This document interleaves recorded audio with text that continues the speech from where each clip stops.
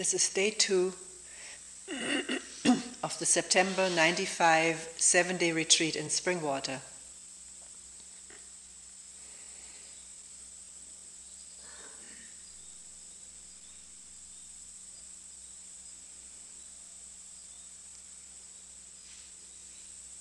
Yesterday, we talked about the possibility of a new listening.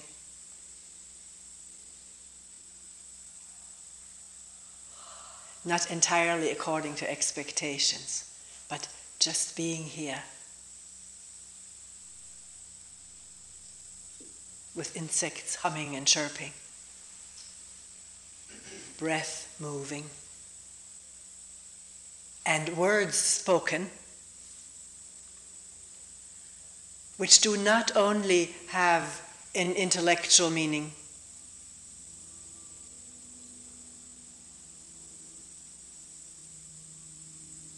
but are pointing to something that can be directly seen or listened to, experienced.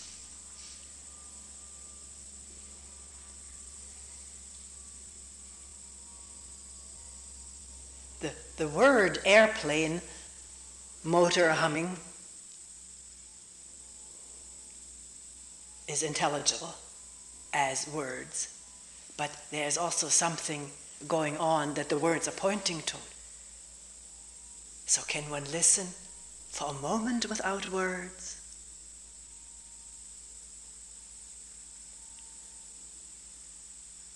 Even though the brain is so heavily conditioned to label everything that is happening. That's its job, that's its function, it has been its learning and teaching. With a lot of rewards since the day we spoke our first word. We were heavily applauded by parents, or whoever was around, hearing that first word, or the first sentence. And asked by eager parents, what is this, what is that? Feeling the expectation to be good and say that word. It was also fun. Maybe a new power felt in a little child by labeling something. And maybe, even though that object is not there, to evoke the image.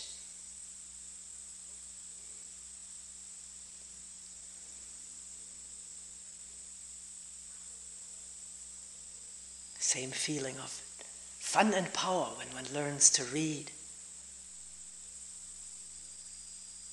Evoking a whole world just through printed words or written words.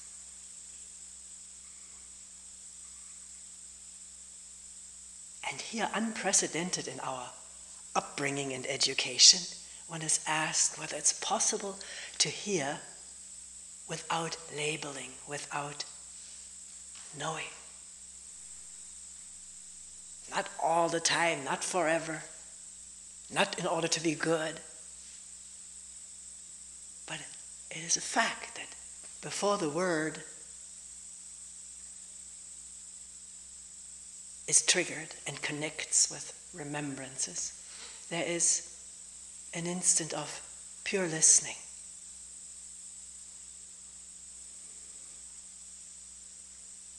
Maybe not pure listening the way we use that word here. The body, mind open, undefended, unprotected. But hearing a sound, touching the eardrums and whatever, the whole process is electrochemical, neurochemical, and then conducting to the cortex, and connection made with a memory of a word. Takes time before the word is there. It doesn't seem this way. What is reported all the time is that it's impossible to hear without the word. without knowing. Sometimes people even say the word is there before I hear the plane. So we are not at all clear at what is going on due to such heavy conditioning in verbalizing, knowing, labeling, connecting with what this reminds me of. It is like, which is often the essence of poetry. This is like that.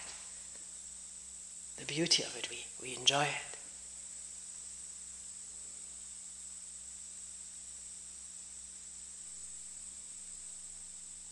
So it's not a question of getting rid of this process. It's impossible to try to get rid of a conditioned process just by wanting it not to be there. Because wanting it not to be there is part of that conditioned process in which we're brought up, in which we're all bathed. No, just a moment of listening without knowing, or a moment of apprehending, understanding that the word humming, insects humming, is not what's going on, or what do those words refer to, insects humming. And then maybe for a moment, listening.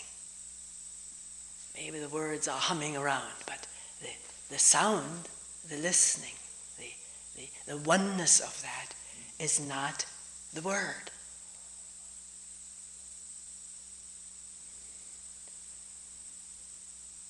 So in listening to a talk, that's how we started out, maybe in the beginning there may be just trying to grapple with the intellectual meaning of the words. It may be very uncommon to one hasn't been to this place before. The words that are being used are unfamiliar. The brain is trying to sort of get a meaning context for what it is hearing.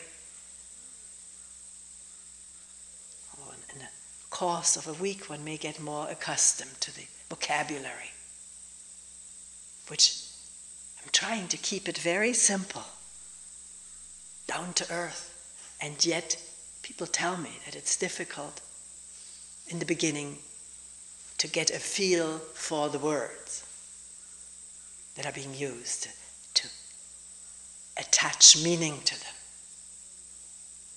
Of course, often the way one attaches his meaning, the meaning is from what one knows already, whereas here we're pointing toward what's actually happening. The crow cawing.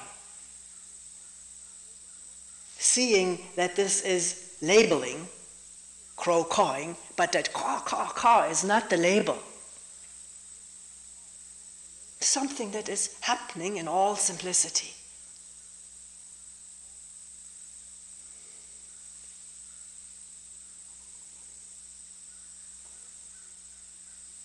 Because it's relatively easy to hear a crow cawing without established reactions like labeling or liking it or disliking it, being afraid of it. But when it comes to our inner processes of thought arising, memory arising, fear arising, all closely knit together,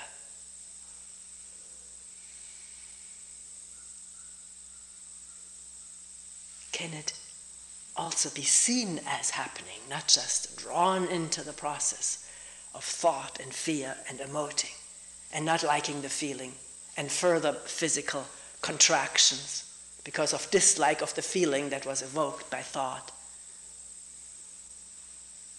Not even wanting to see fear or wanting to feel it, to experience it. Because there's already a deep conditioning that there's something to leave alone, to not touch, to deny or repress, or overlay with something distracting. Yeah, again we're asking something very radical. Is it possible to listen to a talk in which such things are being addressed as fear arising or anger arising? And what all surrounds the anger, the justification for it, the denial of it, not wanting it, or feeling it's justified to be angry.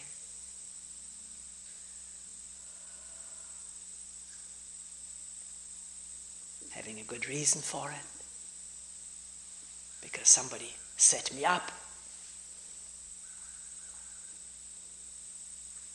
crossed my ways, wanted me to do what he wanted to do, not respecting me for what I am, and to notice the story running with which the anger, feelings, chemistry is kept going. So in hearing talk about this, is it possible to not just understand the words, the logic of them, meaning of them, but to watch fear arising or anger arising,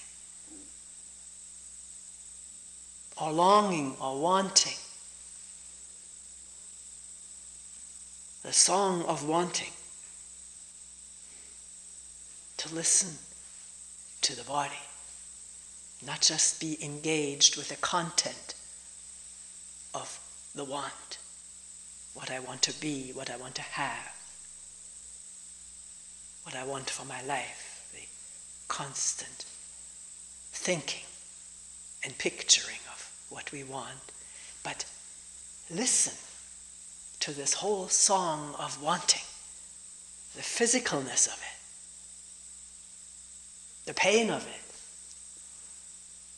the pleasure of it, the repetitiveness of it, and become aware of that, give attention to it without judgment.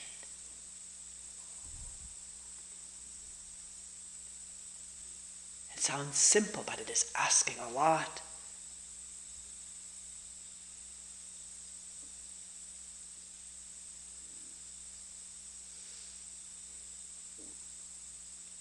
And it will not even happen, this awareness of the intricacies of wanting, all the associated feelings and more thinkings. It will not even happen if one doesn't see any reason for doing it. What's the use? Why do it?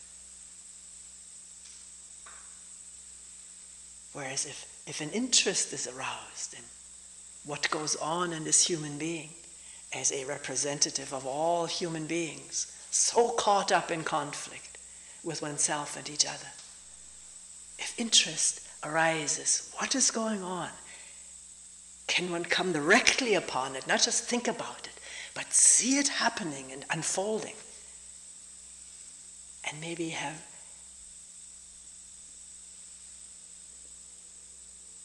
a feeling of importance? I mean that this is important, feeling that there may be some importance in bringing attention and insight to what goes on in oneself. Then there's energy to see and follow. Who knows for how long? Maybe just a momentary insight. Maybe to one's surprise, the awareness has some stability, isn't just flickering on and off. And that comes with time. Maybe without time. So, coming back to where we started, this listening to a talk is not just listening to the meaning of the words, but is an invitation to look together at what it is that it's talked about, which are not intellectual topics, but ongoings in human beings like you and me, which, if not illuminated with attention, run very blindly, unconsciously, and usually detrimental to our relationship with each other.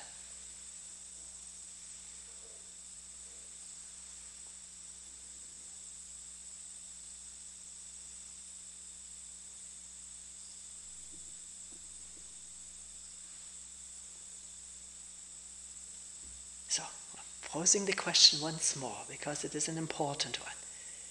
Is it possible to listen and look at the same time? Or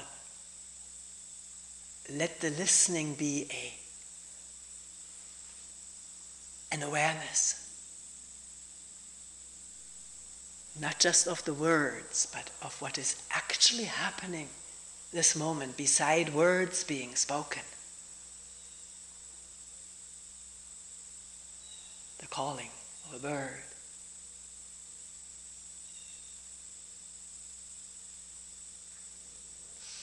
Sound of traffic.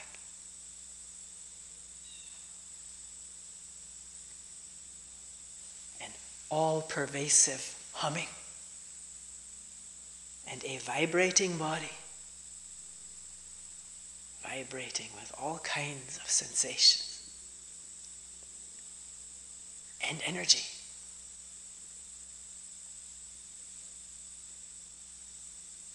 I don't mean to separate sensation from energy, but non-specific energy, non-localizable.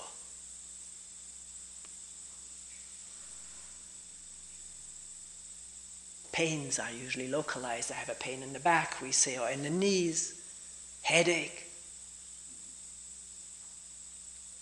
wherever it's felt most. And there's a map instantly available of this body imagery, we call it, in which the brain, with the help of all kinds of other stimuli, can locate the pain. And yet there too, it's a very worthwhile experiment to question this localizing of pain, which the brain does automatically. It's in my back, my left lower back, or my upper right shoulder, between my eyes.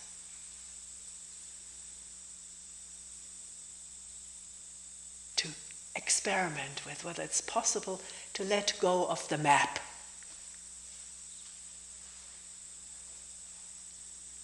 The label we talked about earlier, not calling it pain or tension, even though it's very useful in communicating with each other, certainly communicating to a doctor. You couldn't just be silent. Go in there and say, I don't know what it is. I don't know where it is. I mean, what could a doctor do? You have to start communicating with whatever means we have. But here, it's not necessary to keep up that label pain, because it is fraught with knowledge, fraught with memory of what pain has been for me in the past including the last moment or the last hour.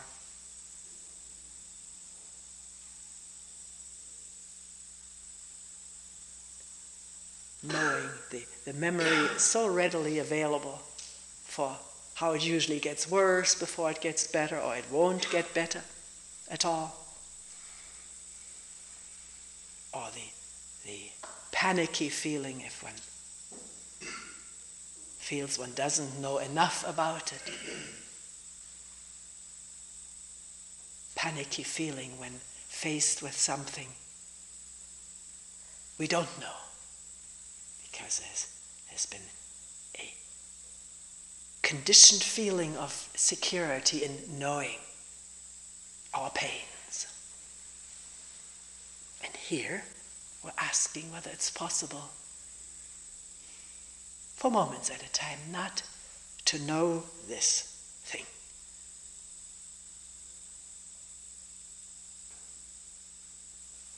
And it may not result in panic at all. It may be a relief not to have to know through the word and through the memory what this is, but be in direct touch, which is what happens when the word and the memory and the knowledge move aside, as it were, make room for direct experiencing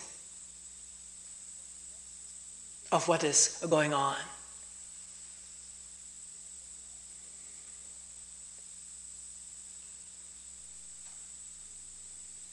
Giving immediate attention. Immediate meaning not mediated through knowledge, through word, memory. But what is this thing? If I don't know it, which is true, we don't know this moment yet. It's happening, but before the word catches up with it, it's already gone.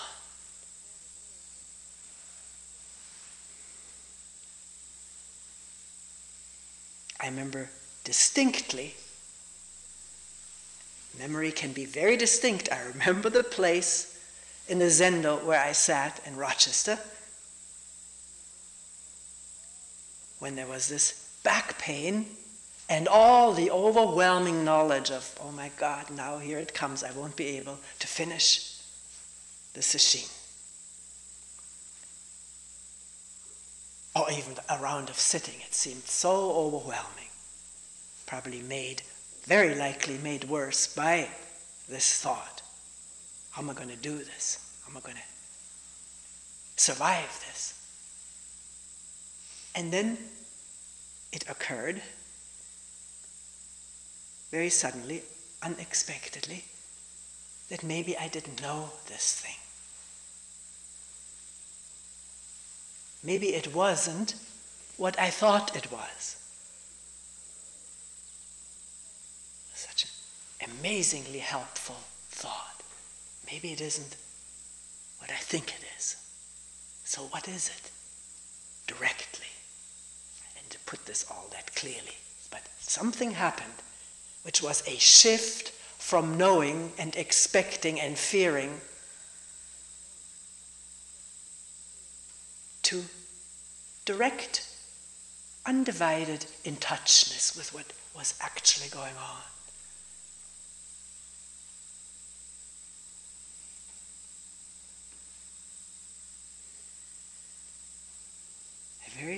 It's a very dramatic shift, which has happened to many people and can happen at any time. Propelled out of this world of knowing and remembering and anticipating to simply being here with what's going on.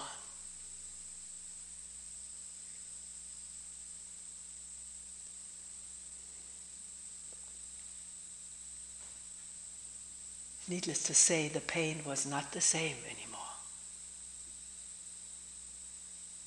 Obviously, it's not the same.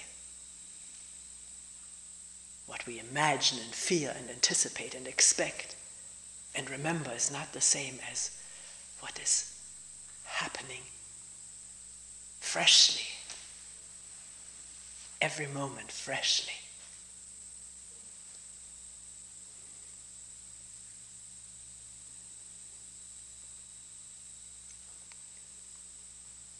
And what is that? And not to be seduced by a question, what is that, to thinking what it is. That's what the brain does. It responds, has responded over eons to this question, what is it? By thinking, picturing, imagining. And here, when we say, what is it? Can the brain calm down? It's not needed to picture and imagine, because what is here. It doesn't need to be imagined. It doesn't need to be thought about, because it's revealing itself from moment to moment.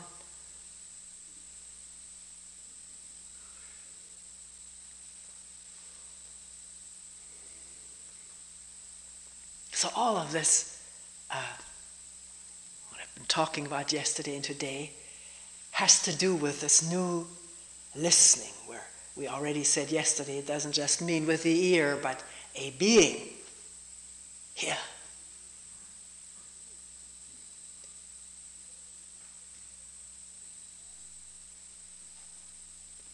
We use a lot the word awareness, being aware, but it slightly complicates the matter because the brain wants to know what is this awareness and thinks about it. Is it like this? Is it like that?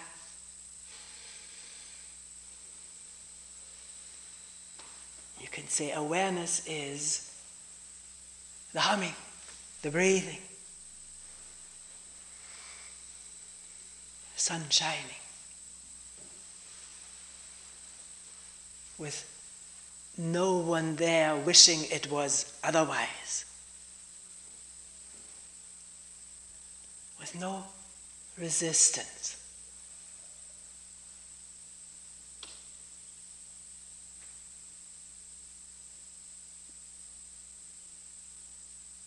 Just a shedding light, a revealing, without a feeling of separation.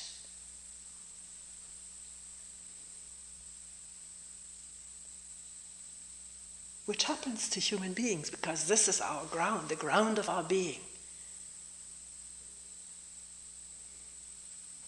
Somebody brought that up, this question, in a meeting. More and more it seems as though awareness is something that's always there, and yet how caught up we get in illusion, delusion, thinking, hoping, believing, all the conditioned reflexes of our living together for centuries and centuries and centuries. And yet, a moment of opening, and there it is, this undivided being. Not being me or you, but humming, buzzing, vibrating, breathing.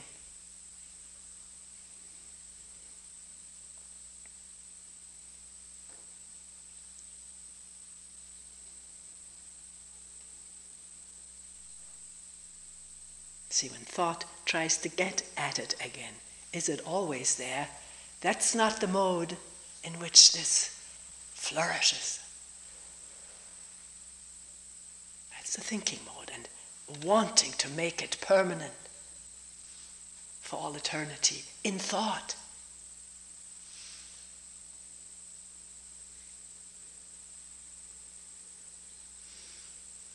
Whereas a moment of breathing freely in midst of humming, there's no thought of how long is this going to last.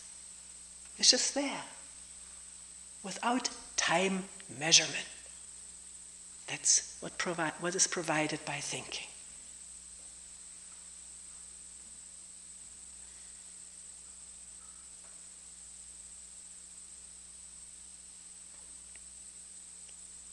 I wanted to talk about authority today. I didn't get to it yesterday. I wanted to slip away again because it's so important. It's so important to become more and more aware of this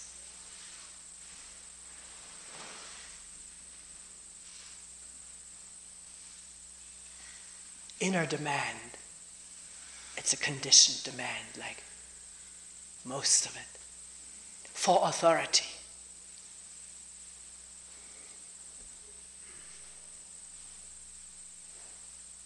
The assumption, deeply held assumption, that someone else can tell one what to do, what is true.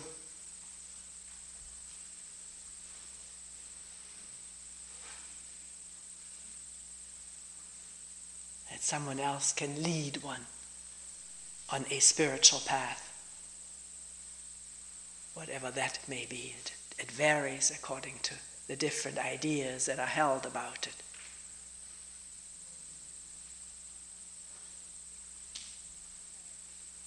the demand for authority, or the demand of someone who is in a position to talk due to whatever the circumstances may be, demanding following, demanding obedience, demanding belief in what one says.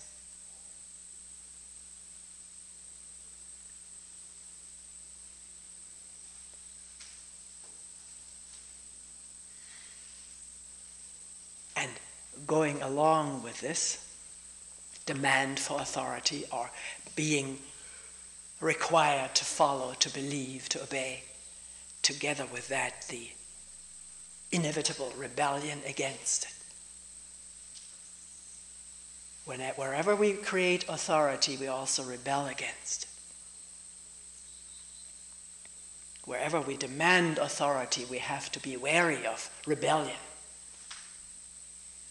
from the followers or by the followers.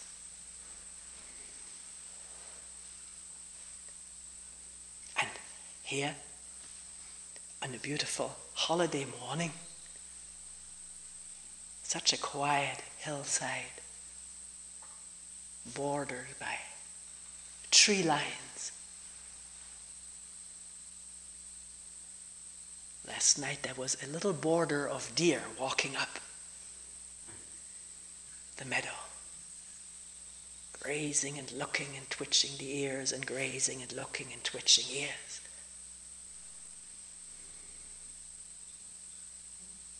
So on this beautiful morning, with no real borderlines, the hills don't border us. It's only a manner of speaking. They're there as mostly empty space, which is what physics tells us. On this humming, buzzing morning, can we look at this thing of authority and ask whether it's possible to talk together, listen together, question together, without any need for slipping into this structure of authority, which means highly aware that it's about to happen or has just happened again, one has made authority out of somebody or is rebelling against what somebody said, as though it was imposed, it may not be imposed. So can we relate to each other without authority? This is the question. All these different aspects that have been gone through.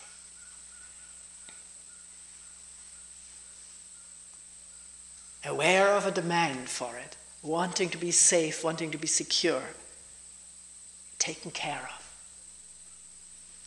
and yet not totally swamped by this conditioned reflex which all of us have developed. Wanting to be safe, taken care of, through somebody else, which the mind can easily make into an authority.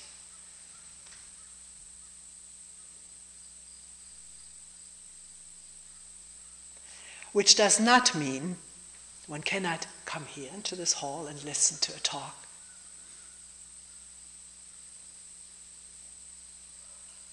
Because the talk is not given in order to indoctrinate the mind with new concepts, new ideas, new dogma, or old dogma. The talk is given to look together. Now or later, it may not dawn what is talked about right now. It may dawn at a very unexpected time. But the intention is not to make followers, to feed this kind of inbuilt neediness for being authority, creating authority, following authority, rebelling against authority, but rather shed light on all of that in a new way. The new way is non-judgmental. Why judge it? If you see what's happening, you don't need to judge it. It's clear. It speaks for itself, shows itself for what it is.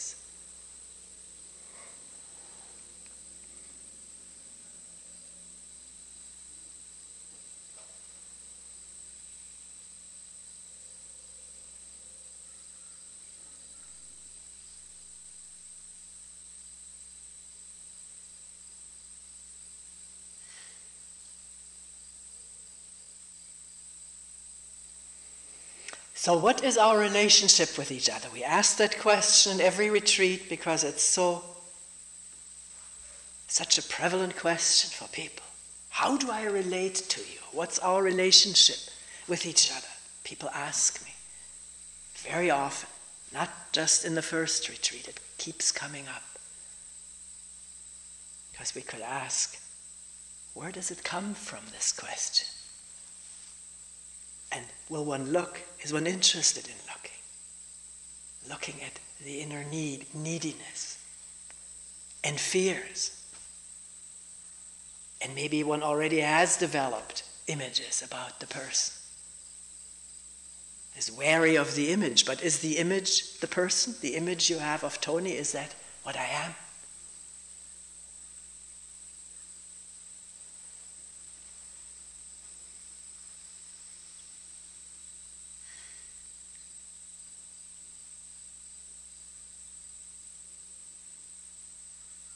I used to say in earlier retreats, the relationship is one of friendliness. Let's relate with each other like friends. But somebody may not feel friendly, taught me. We associate certain things with friendship.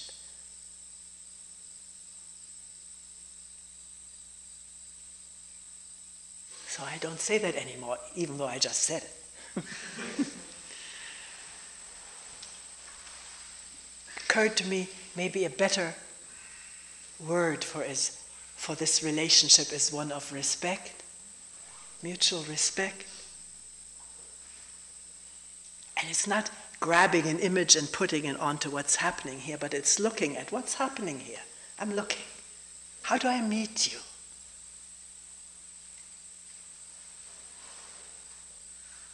And not just you here, but people in general. It's usually, unless the body is really overwhelmed with some kind of emotion or other, usually there is respect for the so-called other person.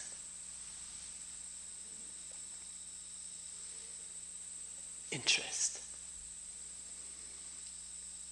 Trying to meet each other further, maybe on a deeper level, but respecting whatever manifests right now.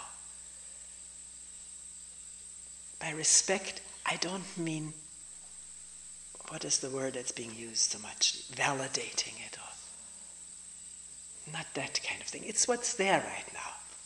And one may even say that's just the surface foam. There's much more depth to all of us than the surface foam, which are our personal idiosyncrasies, habits, personality, traits, character. That's all foam on the bubbles, on the waves.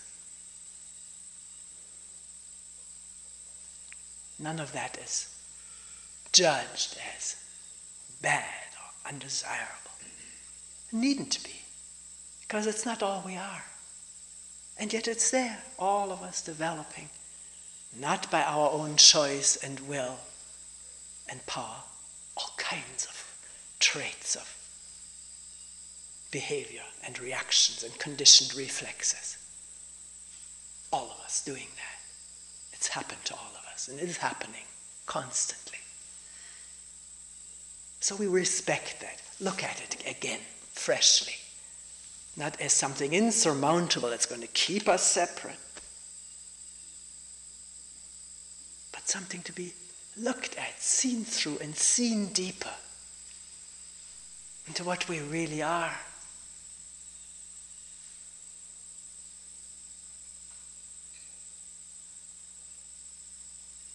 aside from all of home.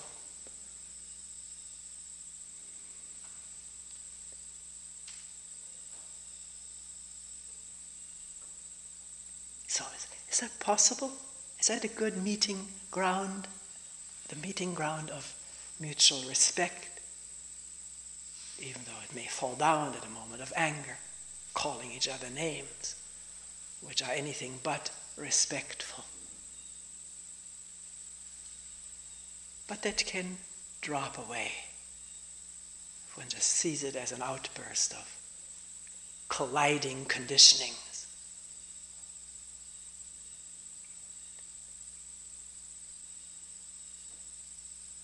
We can respect each other no matter what the superficial coloring may be. Respect meaning seeing again, seeing anew.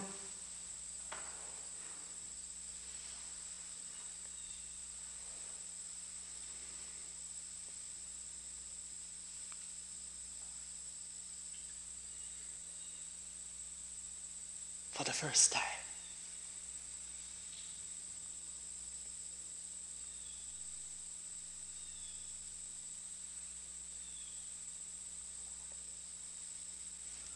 So again, one more mention. What is said is not meant to indoctrinate, but to invite questioning, looking. Meetings are there to question further or bring up freshly. Nothing needs to be accepted. Nothing needs to be rejected when we can look anew.